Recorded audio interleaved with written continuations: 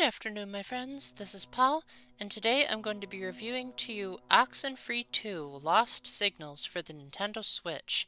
I was a pretty big fan of the original Oxenfree, even though it was a walking simulator and the paths you walked could be very long and very tedious. I thought it had a very promising narrative, and it was neat to be able to use my choices to affect the outcome. I also really liked the voice acting. As much high respect as I have for actors that do English dubs for most of the games that I play, there's something about natural English that was written in English first that just covers a lot more realism to it. And most of that carries over to Oxenfree 2. In fact, it's taken them about 7 years to create this follow-up, and probably even longer because of the numerous delays. So was it worth the excruciatingly long wait to possibly be the conclusion of the entire series? Yes and no. The gameplay is more or less exactly the same as the original Oxenfree. It's still a walking simulator, and you still walk along very narrow paths and choose your responses to conversations that seem to go on for a really long time. And depending on what you say in the conversations, it'll affect how the characters treat you, sometimes whether they'll live or die, and what endings you'll get. So it has a decent amount of replay value, but not as much as I would like, because games like Zero Escape would introduce things like flowcharts so that you could quickly jump to another decision to see what would have happened, or in the case of, say, Life is Strange 2, you could just jump to a particular chapter. This game has nothing of the sort. If you want to see an alternate outcome for your choices, you have to create a whole new save file. And to my knowledge, this game only has an autosave, so you can't cheese the save system by saving in place, then quitting, and then copying to another save file. You really have to commit to doing the whole journey. You still have a radio to tune into various frequencies. Some of them just give you random old radio channels to listen to, but oftentimes there will be puzzles that involve you to discover which station will give you the most HD rumble. And so the HD rumble is used really well here to help you know which frequency to tune into. One thing that's new to this game is that you also have a walkie-talkie that allows you to communicate with various people.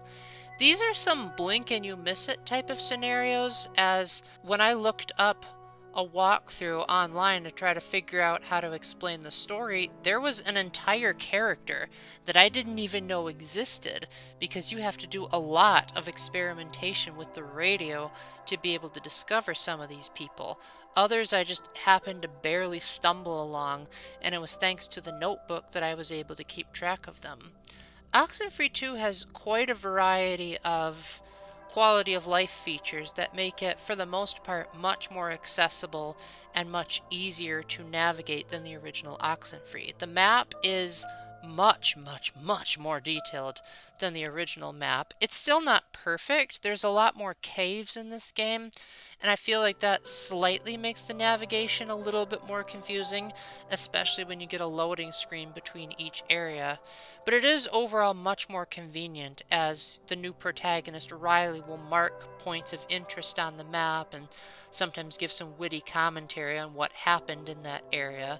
And on the right side of the screen, you have a notebook that'll display progress markers of maybe a character that you could help, or something to keep in mind for your quest. So it's not just the usual get to this spot and do something. You actually have a description of what your objectives are so that you can follow along with the story easier.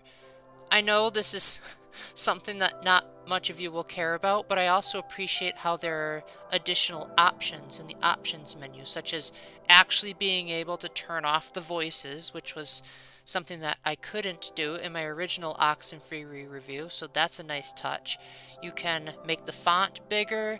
You even have an option to look at content warnings to make sure that this game isn't too disturbing for you. But as far as is it a worthy follow-up to Oxenfree, I would have to say in some cases yes, but in some cases no.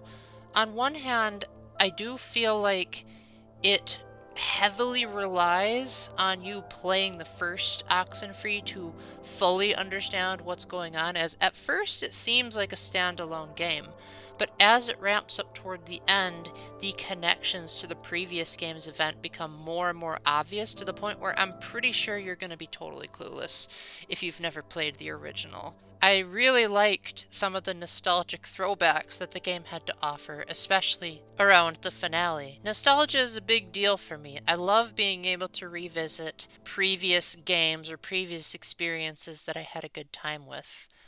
One thing that I think is a little bit of a disappointment in this sequel is that it's not as clear what the resolutions are. Like in the original Oxenfree, they pretty much just flat out told you, like, hey, this character was unhappy, this character was unhappy, this happened.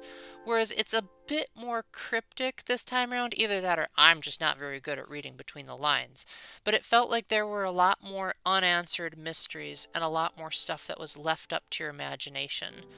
I also feel like there's also not as much character interactions as there was in the previous game. Riley spends most of her time in the company of Jacob, who is her partner that's helping her put transmitters around Kamina Island. And I feel like while he's a good conversation partner, he's pretty much the only one you have, unless if you tune into the radio stations, which are way more infrequent than I would have liked.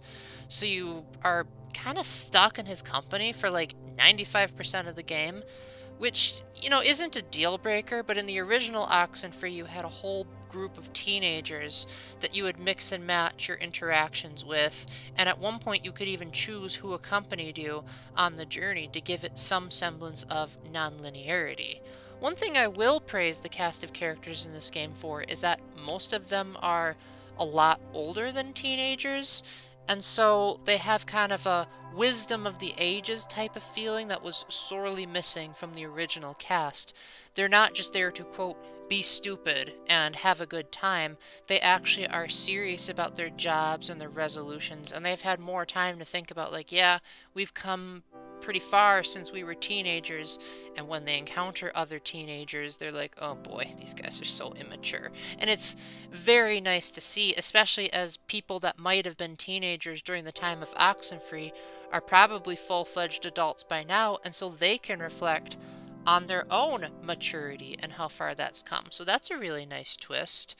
I was a bit thrown off by Riley's voice at first, because I thought she would be so much younger based on the concept art. And also the name Riley, I don't know, maybe it's just me, but that feels like a more modern type name. But I did really like her inflection. She comes across as kind of a tough girl type of persona, but like secretly has a very caring heart underneath. And I know that's a tired and true cliche, but she doesn't come across as a Mary Sue. She does come across like, you know, she's learned from her years of experience, but still makes mistakes. And at one point she even puts on the map, that was an embarrassing mistake, don't do that again. So while the character interactions aren't quite as good as they were in the original game, it's a bit more cryptic as to what the resolution is, and it doesn't feel as satisfying when you have the glitchy moments, but at the same time, it's also much more accessible, and it is really nice to see some loose ends from the original game cleared up. Now, one thing I should warn you about, just in case you jump into this game first, which I hope you don't, but just in case you're one of those people that likes to play games out of order, both Oxenfree games are known for a lot of jump scares and intentional glitching on the game. You will see some static appear, things will just pop up out of nowhere, and you might even think your game is broken. So if you're the type of person that is, say, epileptic, or gets seizures, I think that's the same thing, you probably won't want to play this game, because they do seem to come completely out of nowhere, and they can be pretty darn frequent. There are also characters whose voices will get louder and quieter, seemingly out of nowhere as well, which it makes sense if you know what the narrative is trying to say, but to people that are overly sensitive, you probably aren't going to enjoy this experience. Well, I do think the long delay means that it's a pretty well-polished game. There are definitely a lot of things that speed things along, especially the fact that you can go to a new area and the conversation will continue after the loading screen. That's a very nice touch that you're not interrupting people if you go too quickly. But there was still one moment where the game slipped up, and it was I was trying to get to a new area, and the loading screen just went on for so long that I thought my game had crashed. So I exited out the game and came back, and then I was in the next area, so I was totally fine. I think it's a result of the game's really brilliant autosave system, although that brings up another little glitch, as there is one point where the autosave icon stayed on screen for a really long time, and I feel like that was probably also a bug. But thankfully, past that one glitch, the game ran really smoothly, except for the times where the story demanded that it didn't. So it's a very well-polished game. I definitely think the delay was worth it. But I think fans that liked the clarity and the stupid teenage interactions of the previous game might be a bit disappointed by the much more limited cast this time around. They also might not like how the story resolves itself, but I think if you liked Oxenfree enough, it's just more of the same of that kind of genre. I personally am in the camp where I think I like the original Oxenfree more, but I like the quality of life improvements in the sequel. So this is more enjoyable to play, but the original game had a more satisfying narrative payoff. So with that, thank you very much for watching. Let me know down in the comments what you think. Again, I read all of the comments and respond to most of them, so please don't be afraid of sharing your thoughts. Special thanks to my patrons Matthew Rakowski, Sploonghost, Splatcat, and Scrooderdoodles for their financial contributions. And until the next time, remember to keep the faith, stay epic, and God bless. Bye!